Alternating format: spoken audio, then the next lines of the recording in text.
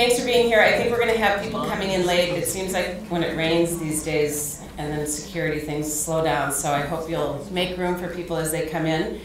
Welcome, and again, thanks for being here. I'm Margaret Jones, and I am the 880 Vitality Fellow with the City of St. Paul. And I just want to give you 2 housekeeping tips. The restrooms are straight down the hall, across the marble floor and onto the carpet, and then you'll see them on the left side. At least the women's. I'm assuming the men's is down around there too. And if you wouldn't mind turning your cell phones off, they probably don't work down here anyway, but just to be on the safe side, let's do that. So again, I am an 18-month fellow. My position is paid for by the Knight Foundation, and it's based on the philosophy of Gil Penalosa, who was actually here back in 2014 as part of the placemaking residency. And what that means, what 880 means, is that if you create a city that is safe and welcoming for an 8-year-old and safe and welcoming for an 80-year-old, you've created a successful city for all. And that doesn't exclude anybody under the age of 8 or over the age of 80. Those are just sort of the indicator ages so that we make sure we get everyone covered. And the 880, the work that we're doing is basically, we've got 5 working principles, and they are to ensure that St. Paul puts people first, encourage vitality through investment, both private and public alike, create accessible places where people will connect, where they want to spend time, promote healthy living, and then celebrating the city's cultural diversity in all that we do. So those are basically the principles, and part of my job is to put together this wonderful series, perspective series, and it's to bring in different speakers with different interests and different expertise to just talk about things that we all are interested in. And so I'm so happy that you're here, and I encourage you to, I'll be sending out an invitation if you'd like to be on the mailing list to receive further invitations. And you can spread the word far and wide. Everyone is welcome. And I will now turn it over to Jody Petrich. One of the things I'm also working on is doing things in collaboration. And so I've had the pleasure and the opportunity to work with Jody on a couple of collaborative efforts, both around the placemaking residency, but we worked together for today's speaker, and then a month ago we had James Edward Mills and a panel. So it's fun to work with you. Jody is the producer for this wonderful week-long placemaking residency, and just for that alone, and that we started today, and she's pregnant with twins. Let's give her a big hand. She is amazing to work with if you're ever looking for someone to just be awesome. So she's a consultant with the St. Paul Riverfront Corporation, and I will turn it over to her. And thank you. Thank you so much. Well, good afternoon, everybody. And first of all, I want to start by thanking Margaret in return. She has been an awesome partner. This year, as we formed the 5th annual placemaking residency event and decided to focus on design and equity, we formed an advisory committee, and we had close to 25 different leaders from throughout the community, from nonprofits to government agencies to community organizations, help us in shaping this year's series, and Margaret served on that. She also helped put together today's event and hosting today, and the 880 Vitality Fund was a sponsor of the larger series. So all of you in the room who are part of working with Margaret, thank you to all of you for having us today. The Placemaking Residency is an annual series, and it's intended to inspire conversation about the future of our communities, to build stronger networks among people who care about our cities, and to realize the potential of, and strengthen the Twin Cities as a world-class region. And for those of you who are in the room this morning or are coming to any other events, you're going to hear this a couple times throughout the week, so just bear with me. For the past 4 years, we've actually brought either an individual or a team of national voices to help us explore a variety of topics that all relate to how we can build better communities together.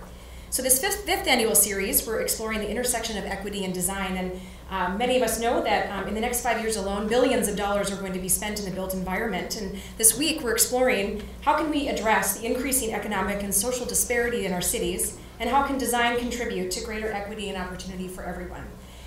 So if you, maybe you do or don't know that you're a part of this larger week that's taking place, but we had little brochures outside. I would encourage you to take one, and there are actually 3 more days of events happening. We're going to be joined by 6 different national voices and local voices this year, including Dr. Mindy Fullilove today, Majora Carter, Arts in a Changing America, the Government Alliance on Race and Equity, Wing Young Huey, and Dr. Delaney Cobbs tonight at the St. Paul Foundation's annual Facing Race Ambassador Awards. So, We really encourage you to follow us throughout the week. There's still time to sign up for a number of the events, including the culmination at the Great River Gathering on Thursday night. We hope that we'll see you throughout the week. Our hashtag is PlacemakingMSP, so if you're inspired by Mindy and what you're hearing today, we encourage you to post on Facebook, Twitter, whatever your favorite social medium is these days. And of course, this work wouldn't be possible without generous funders and sponsors to support the work. The Center for Prevention at Blue Cross and Blue Shield of Minnesota generously came on board as the presenting sponsor of both the residency and the Great River Gathering this year. So we're very lucky to have them.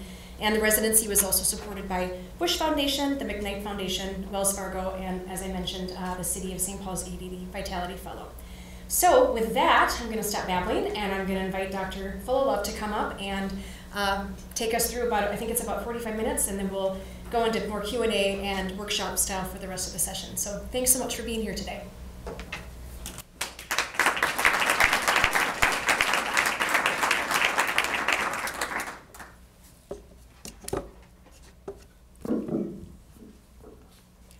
Hi, everybody. Hello. Uh-oh. It's gone. Hopefully it still works. It was supposed to show on this thing, but it's gone away. The screen. It should come back if you hit it. Oh, people have seen this before. But there it is. Thank you. All right. So that is really a good example of how the world is supposed to work. So I don't know if anybody said I'm a psychiatrist. So I'm not an urban planner. I'm not an architect. When I think about placemaking, I think about people getting along and having a good time, being effective together. And I believe as a psychiatrist that the biggest problem that we face right now is that we are really, really stuck in the United States, and we're stuck all around the world, and we're not able to do that essential tasks of talking to each other. But so when I couldn't see the screen and she said tap it, that's what's supposed to happen in the world everywhere. And I just thought I would start off with a little survey. So how many of you, when you were teenagers, thought your parents should have listened to you? Possibly. How many of you have teenagers that you think should listen to you? Possibly. How many of you think your boss should sometimes listen to you more than he or she does?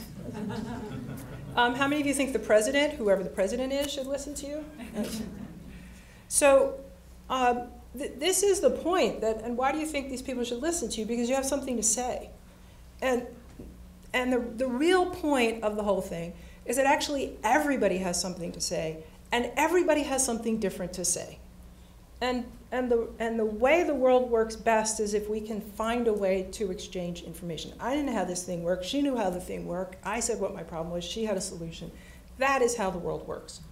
And when we automatically decide, you can't know the answer to my question because you're a fill in the blank, and we don't ask, that's when the world stops working. So what I want to address today is what I see as an extremely profound crisis in our nation and in the world, that for reasons of religion and ethnicity and income and geography, we are divided. And so we let these superficial characteristics stop us from listening and sharing with other people. And they stop listening to us. And the exchange of information is broken down. And so this is why the works are gummed up. Society works because there's a very, very rapid, fast flow of information among all kinds of people. And that's how we get our collective work done. That's how you run a society. So the whole don't drown is, of course, I'm from the East Coast, and we're going to drown. You apparently have forests and may burn down, whatever. We're in trouble from global warming. It's a big problem. And I don't have the answer, and you don't have the answer. Maybe she has the answer, she might. But we're not going to know that she has the answer unless we say, do you have the answer to global warming? And then she says, yeah, I do, or no, I don't. And if none of us has the answer, we have to sit down and say, so what's the next best thing we could possibly do?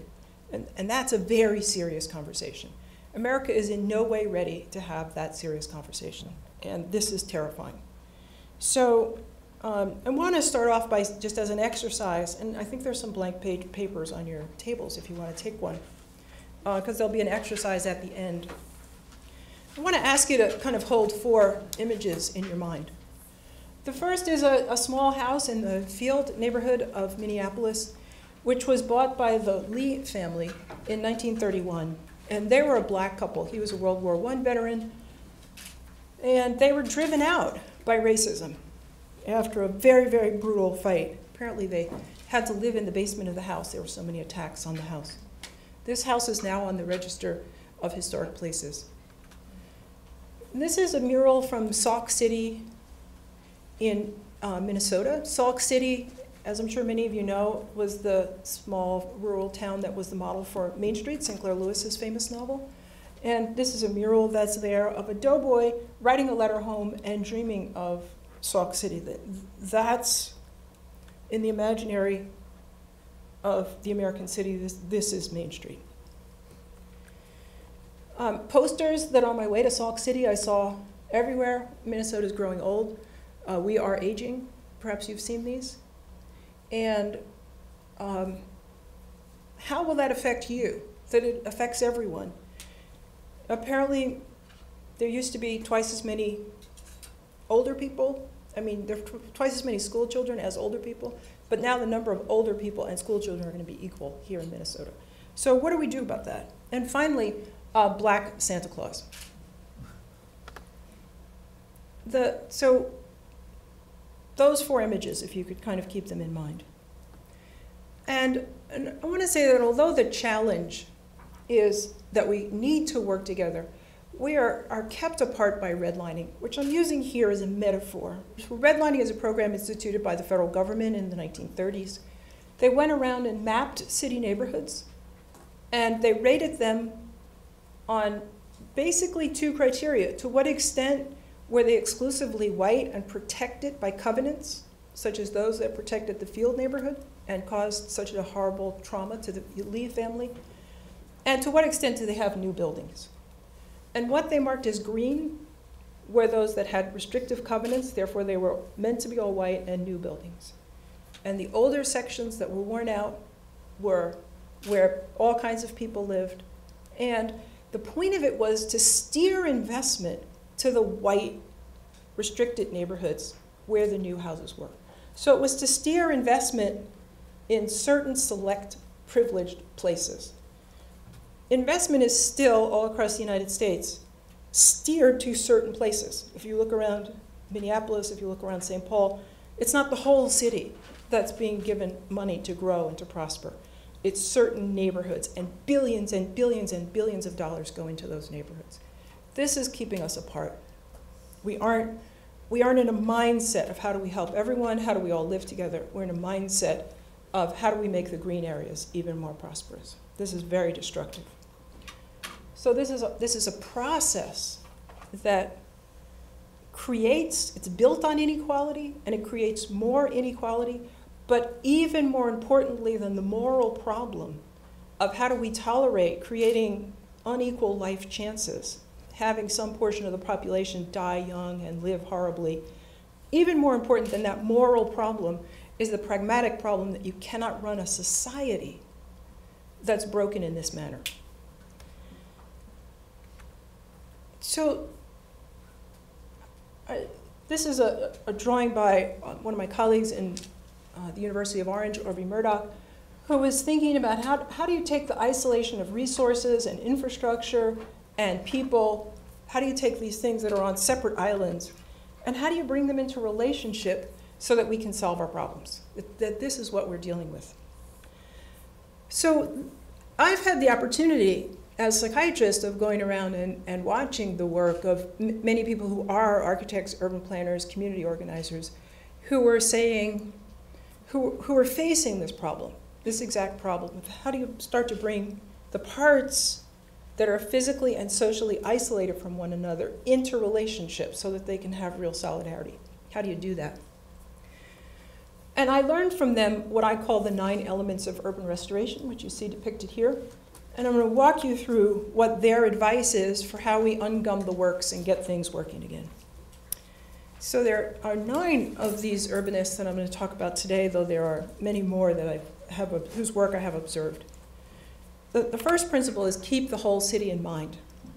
And if you think about the principle of the redlining map, the redlining map is saying to banks, you only have to worry about the green area. Invest there, don't worry about the other areas. So it's fundamentally a fragmentation of where the gaze is going to go. Keep the whole city in mind challenges that. But if you're in a marginalized area, if you're segregated, you got to keep the gaze on yourself in order to survive, because there's no help coming from the outside. You got to do it yourself. So on both sides of the divide, we're not looking at the whole city. So how do we start from wherever we are to see the whole? I learned this principle from Michel Cantal-Dupart, who was celebrated as a nice modernist by Dwell magazine, who's a renowned urbanist in France. And this is his retirement party. Crazy people in strange outfits playing brass instruments. It was a great party. In Perpignan, which is a city in France nestled between the Mediterranean and the Pyrenees, there was a problem of 3 sets of housing projects that were marginalized, geographically marginalized, meaning they were put at the margins, and the connections between where the housing projects were and the rest of the city were literally very, very difficult. So he said, this disrupts the flow, and especially since the people who were put into these highly marginalized places were people of color. He said, this is in rupture with our sense of urbanism, and we have to make the city one city. As one example of the work that he did to make this city of Perpignan more coherent, he took me to see this project which was taking down a portion of one of the housing projects to open the city up. I think that you can see, I don't know if we can turn some of the lights out. Can we turn some of the front lights out? Can you see the chain link fence that's in front of the building? So I'm standing in the highway, or on the edge of the highway, taking the photograph. And the chain link fence is between us and the housing projects. To get to those housing projects, you have to go all around Robin Hood's barn to get to the other side where that machine is. That's ridiculous, because the fast way to the center of town is that highway where I am, but you can't get there. So he said, let's open that up. And this is from the other perspective, the machine at work. And this is what they did. They took a piece of the building, and then they linked to the highway so that it's effortless to go back and forth between the city center and this neighborhood. It ceases to be a marginalized neighborhood. They also, in French, they like to use English words the way we like to use French words. So they gave it a new look, which is to say, which in French is called relooké. So they have, the building that before is white is now got balconies, got a fancy roof. So it has a whole new look. And each of the buildings in this set of housing projects was given a different look. So instead of being kind of a boring, it now looks more like a regular neighborhood. They also put in a beautiful park which creates a linkage between individual houses that held a sort of wealthier part of the neighborhood and the housing projects. So it brings the neighborhood into coherence. This is my team who had gone to France to learn about the story of Perpignan. We were with Cantal in a park that he also did, Square Bir Hakim, very fabulous park in the center of the city. And part of what he did was, you can see the fountain in both of these photographs, was to take out the parking and create these great sight lines and handsome but very open fencing so that the park is slightly distinguished from the right by the streets, but not cut off or shut in. The second principle of urban restoration is to find what you're for. And I learned this from my father, Ernest Thompson, who was an organizer with United Electrical, Radio, and Machine Workers of America, and became head of their National Fair Employment Practices Committee in the 1950s. And one of the things that he did while in that office was to work on equal pay for women, which, as we know, is still a problem. We just celebrated Equal Pay Day, which is the day that men have earned as much as women will earn in the whole year. We celebrated it in April. So all the men in the room are now earning more than we will earn. It's just awful. So my father worked on this in the 1950s, and they had 3 national conferences. On this side, you can see a photograph of the chair of the conference holding up a plaque that was being sent to the Montgomery Improvement Association and signed by all the delegates in support of the Montgomery Improvement Association's leadership of the Montgomery boycott. This is while the boycott was going on. And they honored this work, UE honored this work with a mural in solidarity for women workers. And there are 3 men in the mural, and one of them is my father. So this is because he understood that what he was for was equality. And he often was very proud of this work because he had nothing personally to gain in the narrow sense of the word. He wouldn't get more pay if women got equal pay. But he understood that the union couldn't be strong if everybody in the union didn't feel supported by the union. And so if women worked for less money, they were going to be resentful. And if he didn't recognize that and bring that into the conversation, the union would be weakened. Therefore, his ability to lead a strong union depended on having equality for women. The third is make a mark. And so one of the people whose work has been very important for me is Mike Malbrough, who's in the sunglasses and the shades, an artist who lives in my neighborhood. We had one of those installations in an old factory. And so he did this piece, which I love because I think it really illustrates this problem of many people talking but in different directions and not hearing each other. So this is Mike, who really tries to bring everybody into the conversation. And all the youth who are part of the arts program he leads, we had a bench building contest. And a local woodworker who, he just wanted to show how cool he was, got a forester to give him a whole tree, like a tree.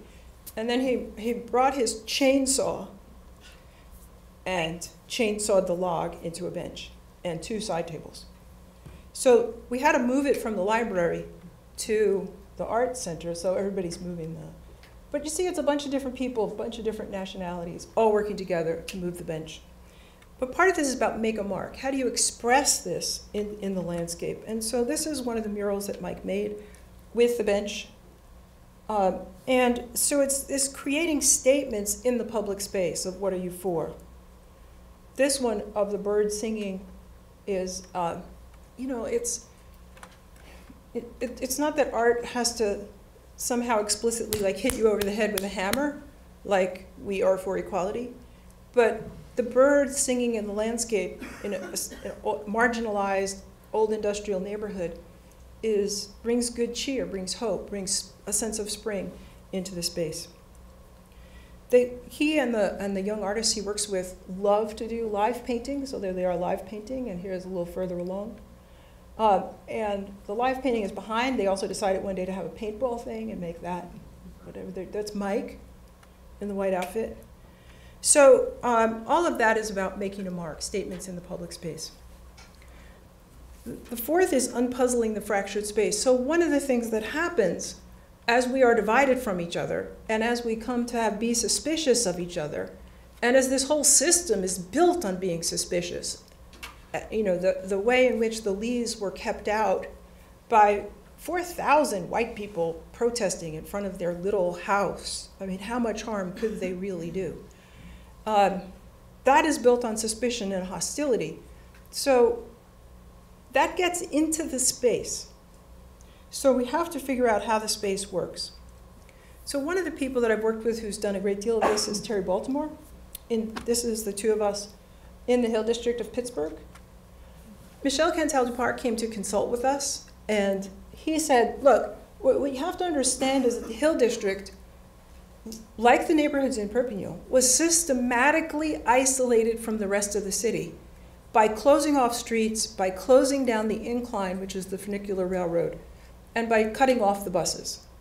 And these are typical tools of geographic marginalization that make it very difficult for people to get out of the neighborhood, and that make it too scary for people who don't live there to go into the neighborhood. And this rupture in the flow of the city is catastrophic for everybody. So he said, what you have to do is ask the question, how do we get from here to there? How do we get from the hill where Terry and I are standing down to the river? And that cement block is the foundation of the old incline. So it used to go down to the strip district where the factories were. But it's gone. So how do we get there? And so she led friends and neighbors from the hill in exploring both in the hill and looking out over to the rivers. So, you know, Pittsburgh has 3 rivers, the Allegheny, the Monongahela, that join to make the Ohio. And then going out onto the rivers with boats to look up and see what was up. So really exploring this space to figure out how is it that you make these kinds of connections in a new way to make the hill part of the city again. And there's Terry with Michel Cantal-Dupart in Nantes. She went to France to see another river. Nantes is a riverfront city. It's where the Loire meets the Atlantic, to learn how they were looking at some of these same kinds of issues. The next element is unslum all neighborhoods. So Pat Morrissey in the suit is the head of HANDS, Housing and Neighborhood Development Services Incorporated, which is a community development corporation in Orange, New Jersey, that has done a great deal of work to preserve the housing infrastructure. His basic thesis was that if HANDS could take the most troubled, difficult properties and bring them back to life, come on, oops, then it would protect wide areas around it. And this turns out to have been true. So this is a group going around and seeing some of the, this is the neighborhood that I live in. It's called the Valley. It's an orange, West Orange neighborhood. That's the Adams Bar, which was actually so far gone that HANDS had to take it down. This is an old firehouse, which has now been rehabilitated and which is an art space and apartments. And this is one of the historic hat factories. Orange at one time was a center of hat manufacturing and produced 4.2 million hats. This has been in the process of being renovated, and people will actually be moving in August 1st of this year, which is a huge accomplishment for bringing back and re-energizing this old industrial neighborhood. So that's looking out one of the windows of the Berg and the beautiful spaces. And that's from the outside. The building that says lease is a powerhouse, was a powerhouse for the factories, which has already been renovated, and there are 3 small businesses that work in there. In doing this placemaking work, we run the danger in placemaking work. 2 dangers. One is that we make a place beautiful, and then it gentrifies and pushes out the people who are there. And the second danger is that we make a place beautiful, but we don't connect it to any other place. We just make another island. We don't need to push anybody around, and we don't need to make more islands. So one of the ways of addressing this is to create meaningful places. So Dan Rothschild and Ken Doino, who are architects in Pittsburgh, have done a lot of this kind of work and thought a great deal about this problem. So they were asked to, they were designing a senior center in the Hill District. And so this is the Hill, this is urban renewal in the process, and then urban renewal, which took down 1/3 of the neighborhood, the commercial heart of the neighborhood, and replaced it with that spaceship thing, and destroyed the connection, the organic connection between the black neighborhood and the downtown of Pittsburgh. So this was extremely disastrous for the city. But it also meant that the history of jazz was really lost. The history of the Hill District as a place of jazz. And in my studies of urban renewal, all of the urban renewal neighborhoods that I've had the opportunity to read about or to visit were places where there were jazz clubs. And it was very difficult for jazz clubs to move out of these near downtown neighborhoods to neighborhoods further out. Neighborhoods further out are more residential and less commercial, and jazz clubs just don't fit. Plus, they're further away from downtown, where the people who want to go hear jazz are circulating. So it's very disastrous, and people have often blamed television and air conditioning for the death of jazz. But I think that it's urban renewal in the 50s and 60s that really bears the blame. The point is, this great history exists, And Dan Rothschild asked himself, how does jazz relate to a building? So you might answer this question simplistically, we'll make a building and then we'll put a saxophone on the outside. And he said, is there a better answer? So what he noticed was that musical notes have space. So a quarter note takes up less space than a whole note. And jazz is syncopated, so it's not dum, dum, dum, dum, dum, dum, right? It's more irregular rhythms. And he thought, could you translate that into space and then make the building facades have that kind of syncopated rhythm? And then, furthermore, could you put the names of the jazz greats on the building? And that's what they were able to do. They actually got a ballot and had people vote for their favorite jazz musicians from the neighborhood. And so this is the Legacy, which is a fabulously beautiful building that people really love. The sixth is to strengthen the region. And one of the great things about cities is that they power much larger areas. And many people, and I am certainly among them, believe that cities are the engine of culture, engine of the economy, and that having strong cities is essential to having basically a sane world. So how do you do that? So these are some of our public health students with Lourdes Rodriguez, who's founder of a project we call CLIMB, City Life is Moving Bodies, which is using the creation of a hiking trail to link several northern Manhattan neighborhoods that were ethnically different and therefore thought of as different. So Harlem, which was African American, and Washington Heights, which was Dominican, Inwood, which was Dominican, but African American and Dominican were different, and so the neighborhoods were just disconnected from each other. So the point of our hiking trail was to go through the middle of that and create a common ground. So you can see in the old redlining map how the space is divided by socioeconomic status.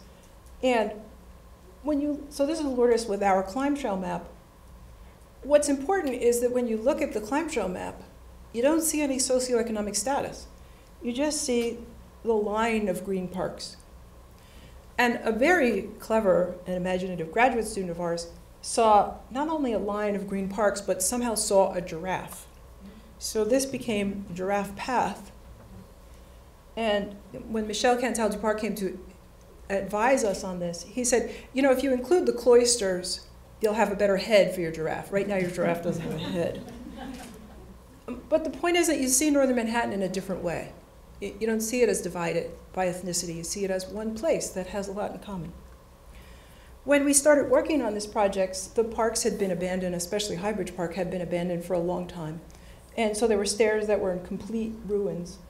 But you can see how beautiful, space was incredibly beautiful, but very frightening. So how do you welcome people back to their park? How do you reclaim it? There were a lot of homeless people living in the parks and all kinds of things that were going on that were just, that you could take part in if you wanted to, but if you were mostly like just trying to take your kids to the park to play baseball, you wouldn't go there. So we started a party called Hike the Heights, and this is our crew back in our very first Hike the Heights. And you can see the hiking giraffe on our t-shirts. That's our logo. And so here we are with a clown and balloons. And so we did a lot of work to understand these parks. It's Michel Cantal-Dupart with our team on a very, very icy day. We took generations of students to walk in the parks to help us understand them. And we had generations of parties. So part of what has happened is the restoration of the parks. If you look closely in this photo, you'll see that the stairs that were in ruins have now been repaired, they've been restored. And what we are most excited about is that a pedestrian bridge that had been locked for 40 years is now open again for everyone to use.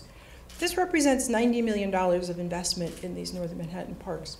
And we are very proud to have been part of the advocacy for that and the reclaiming of the parks for people's use.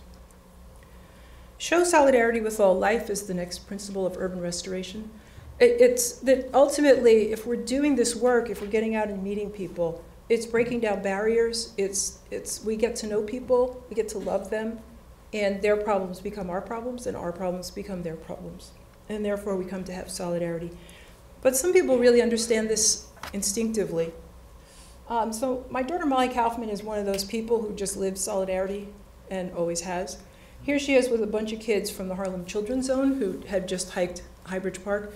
Part of Highbridge Park is a forest. And you see how excited they are? That's because they kept imagining that they saw snakes all the way through the forest.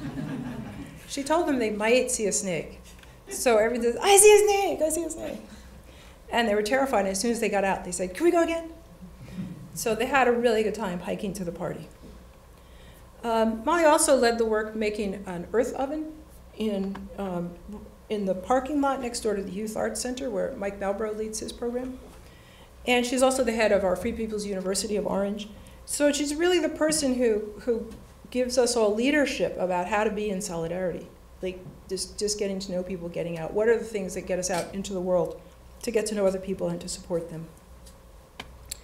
So one of the things you have to do to graduate from the University of Orange, and you may be asking yourself, what is a Free People's University and how do you graduate? Because I'm thinking of going back to school.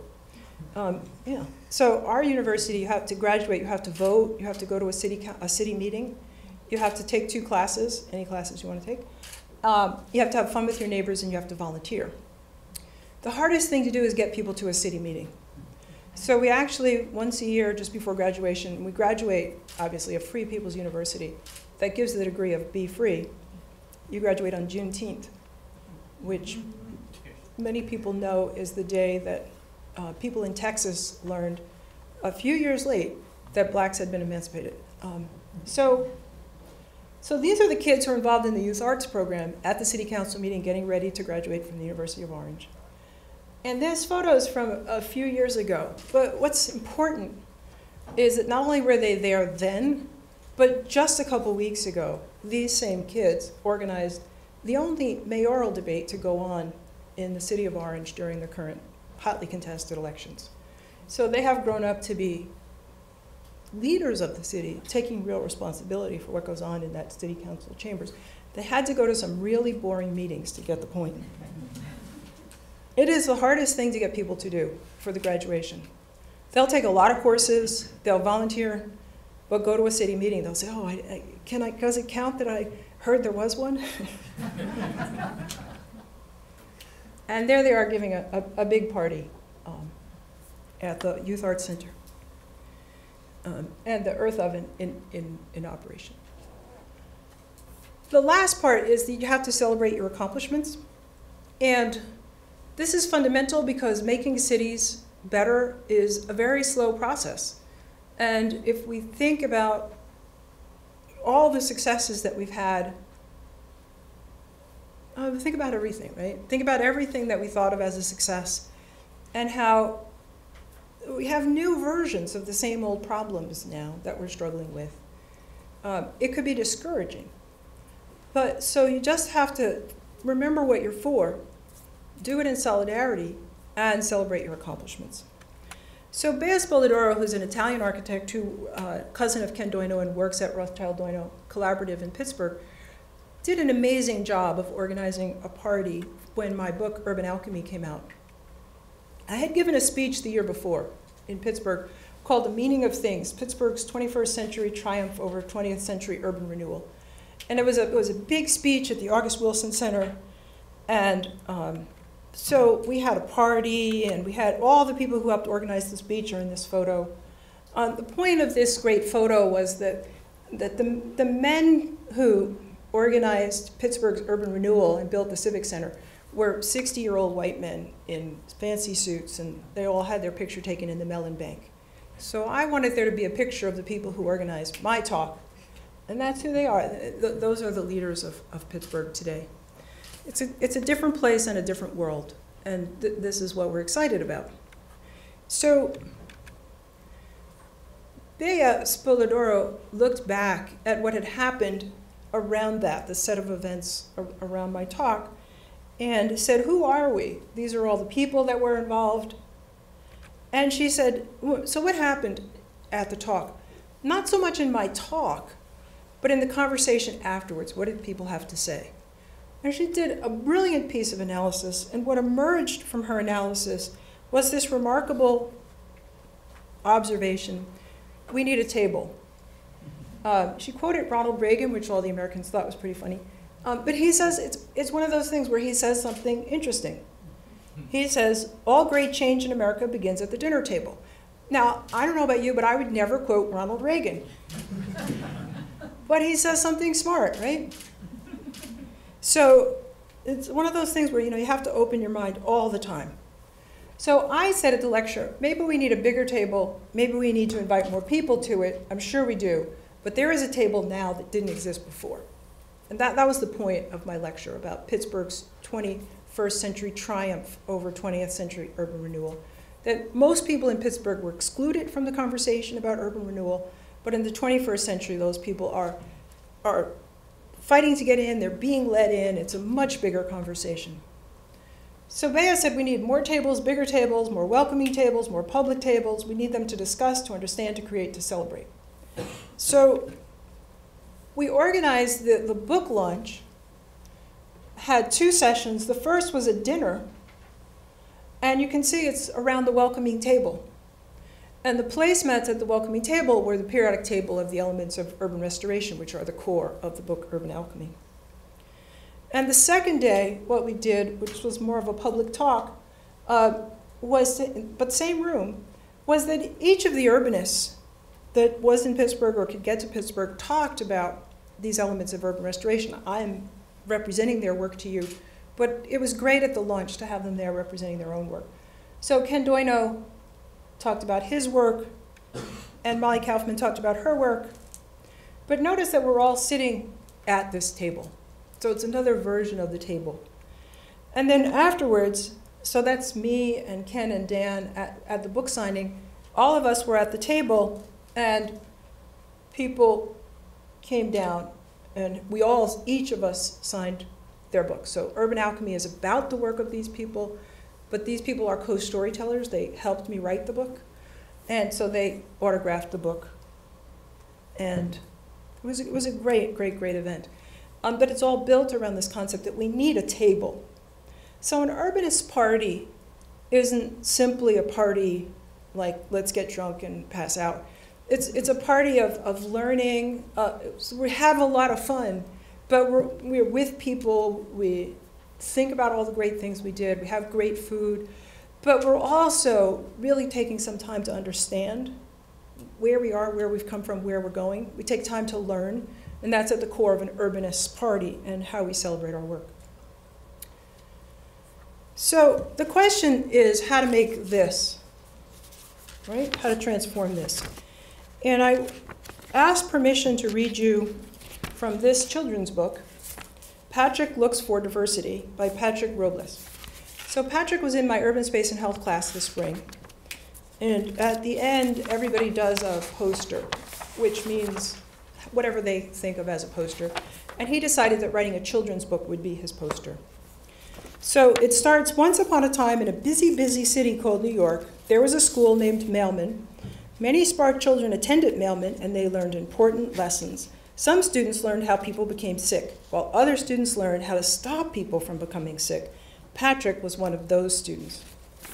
So he goes on to say that he heard about my work, making a park fun again. And so Mindy's students learned of how Mindy helped the park, and they wanted to do the same. So they thought really, really hard about how they could help. Mindy saw their students wanted to help, so she introduced them to her friend Jane Jacobs, the great American urbanist. Jane Jacobs was so smart, even Mindy looked up to her. Jane noticed things that were sometimes hard to see.